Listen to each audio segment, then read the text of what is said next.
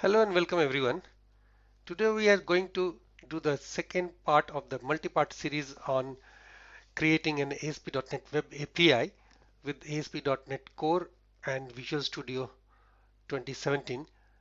So we have seen in the first part that how we created the application and retrieve the data with the HTTP GET requests. If you have not seen that, look at my uh, card on the YouTube video and get back to the first part and before moving on to this. So in this part, we are going to implement the rest of the CRUD, which is create, update and delete operations, and also it will call the web API with jQuery.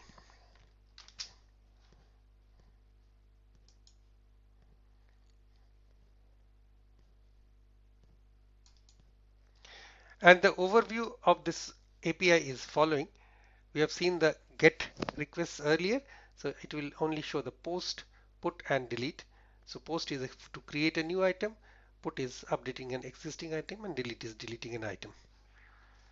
So let's get back to the Visual Studio application that we have built in the last lecture. In this one, I'm going to implement the create.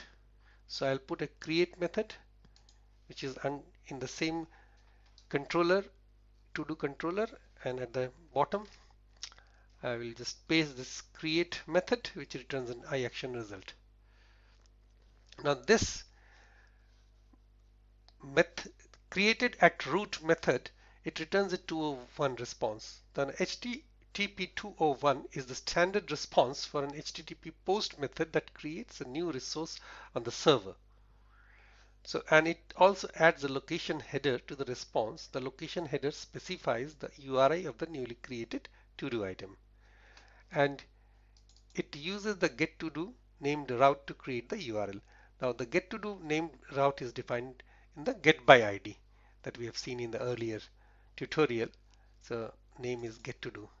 That's the getToDo route name.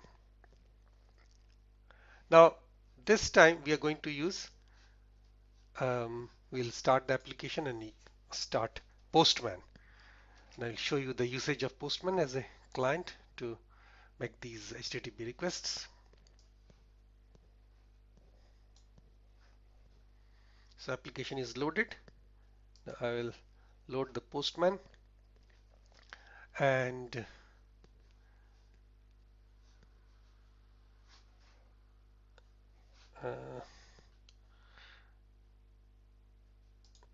let me copy the URL of this.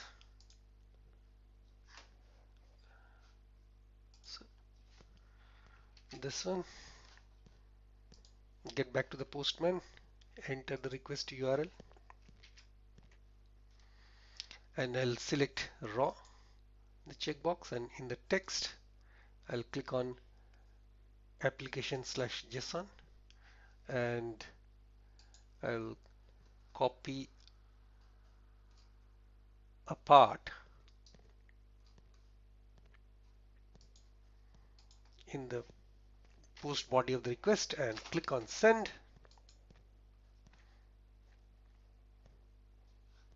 So it is saying unexpected character encountered with passing the value. Okay, so I think I'll have to name it to do. Yeah, to do, and then click on send. Yeah, this time it gets me the response back.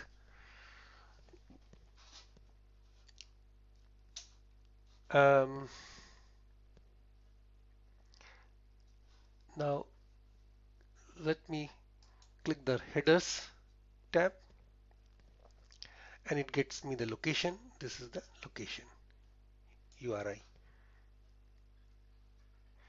So next we'll go to the update method, end of the create method.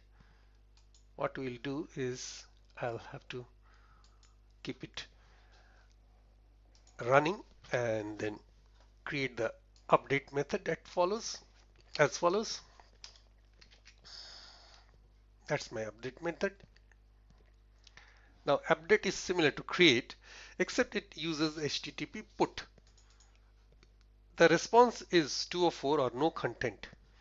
According to the HTTP specification, a put request requires the client to send the entire updated entity, not just the patches or deltas. To support partial updates, you have to use HTTP patch verb. Now, I will again use Postman to update the to-do items name to walk cat. So walk dog, from walk dog, I'll make it walk cat and click on the send.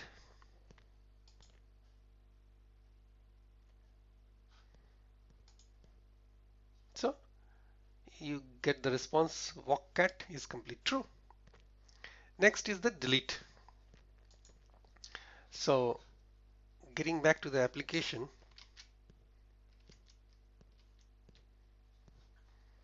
I'll put up a delete method.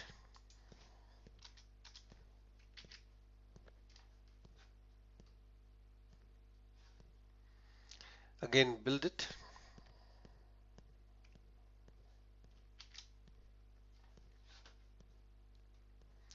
And I will use the Postman to again delete the to-do item. I'll put up a delete request here.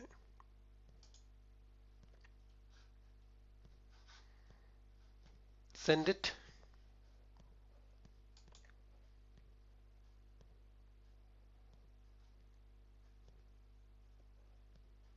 So my body doesn't have any response. It's empty. Next, this part is finished. So we'll call the Web API with jQuery. So in this part, an HTML page is added that uses jQuery to call the Web API. And we'll have to configure the project to serve static files and to enable default file mapping. Now, this is accomplished by making some change on the startup.configure. So I've got this startup.cs public void configure, and I'll have to add 2 lines which I have copied from my notepad and paste it over here, and I'll add an HTML file index.html to the www root directory. So click on add new item, general. Let's see, where is the HTML file? Uh,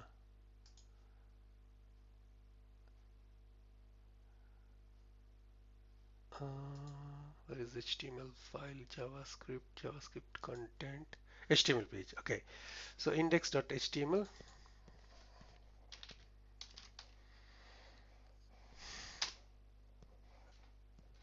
So my www root has got index.html file,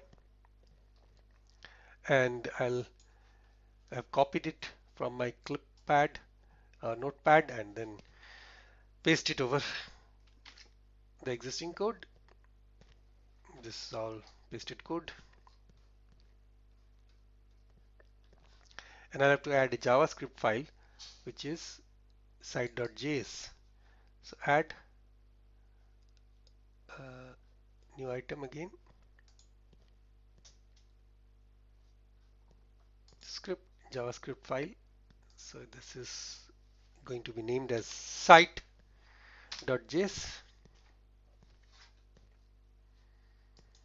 Again, paste the code already copied to my clipboard.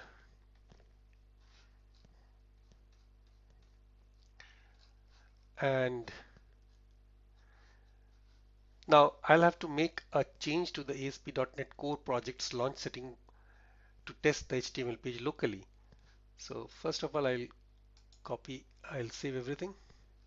Again, do a build, Control Shift and B as a shortcut key, and then launch settings.json in the properties directory of the project. Launch settings.js. Where is launch? settings.js.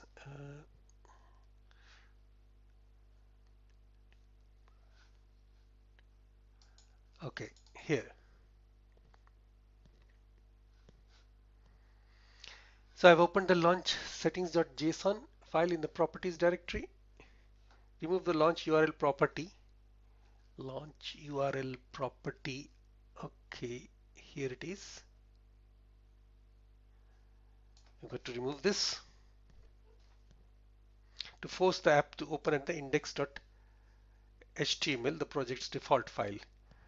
Now, there are several ways to get jQuery. In the preceding snippet, the library is loaded from a CDN. This sample is a complete CRUD example of calling the API with jQuery. There are additional features in this sample to make the experience richer. So, the jQuery AJAX function sends an AJAX request to the API, which returns JSON representing an object or an array. This function can handle all forms of HTTP interaction, sending an HTTP request to the specified URL. Get is used as the type. The success callback function is invoked if the request succeeds. So in this site.js, it's all now there.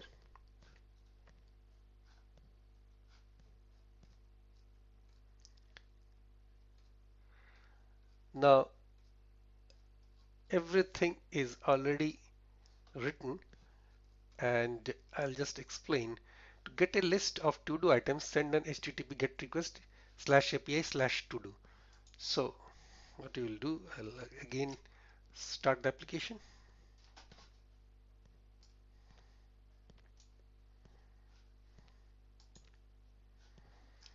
/API/to-do.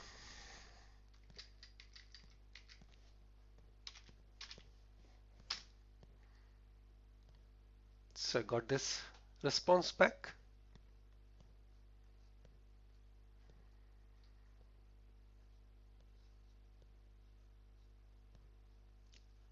Now to add a to-do item, send an HTTP post request to API to-do.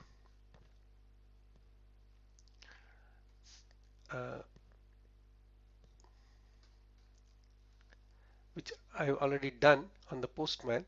The request body should contain a to-do object. The AJAX function is using post to call the API. For post and put request, the request body represents the data sent to the API. The API is expecting a JSON request body. The accepts and content type options are set to application/JSON to classify the media type being received and sent respectively. The data is converted to JSON object using JSON.stringify. When API returns successful status code, the get data function is invoked to update the HTML table.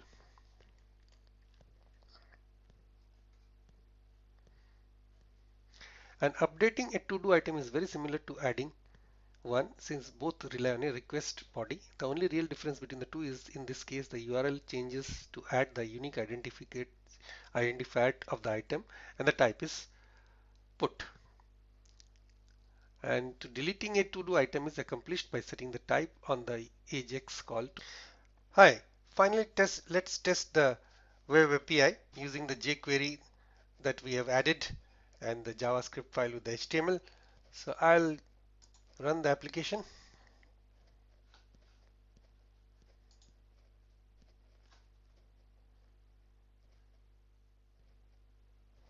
So I've got this nice interface to do CRUD and add in.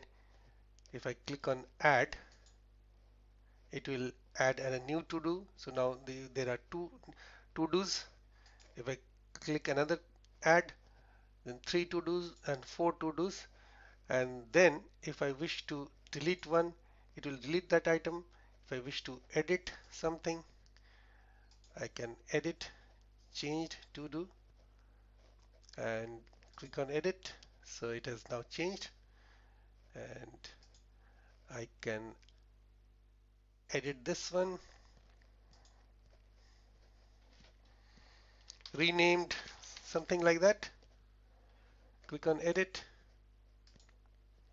It's now renamed. If I make it complete,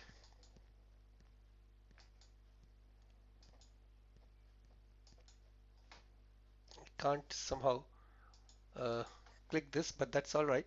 I can again edit it, renamed again, so it is again, and it could be deleted.